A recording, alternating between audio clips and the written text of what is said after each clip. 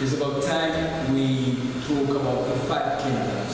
This is a sort of a summary that I hope it will be useful in order to study for your natural sciences exam. First of all, it comes to the animal kingdom. We already saw the distinction between the vertebrate animals and the invertebrate animals. Next to that, we find the plant kingdom. On the one hand, we find the seed plants, the plants that reproduce by seeds, which may be angiosperms or gymnosperms.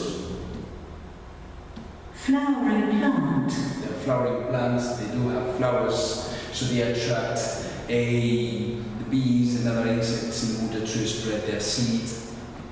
And then we got non-flowering plant. Non-flowering plants. The ones that do not use seeds, which are mostly ferns and mosses. Mosses reproduced by capsules and ferns. Ferns reproduced by spores. Now, the Monera kingdom, the Protist kingdom, and the fungus kingdom. Fungi, as you may observe, mostly made up of a cap and a stem. These are mushrooms, see? Mushroom. Mushroom.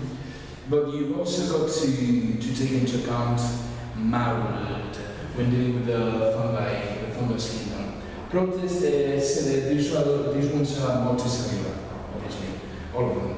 The Protist kingdom, they may be unicellular or multicellular. They're mostly protozoans and algae. This one is amoeba.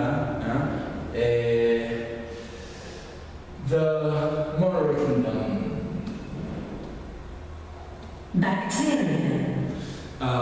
Beings such as bacteria and yeast, they are all unicellular, and they are this part of the Monera kingdom.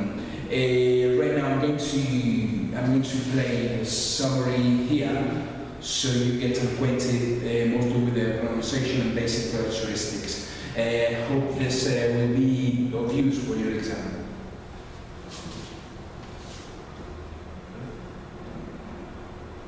Living things can be classified into 5 groups called kingdoms.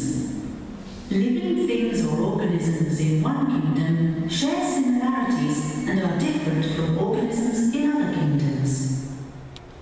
Living things in the Monera kingdom are unicellular.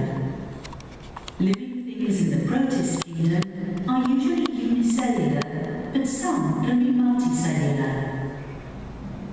Living things in the fungus kingdom can also be either unicellular or multicellular.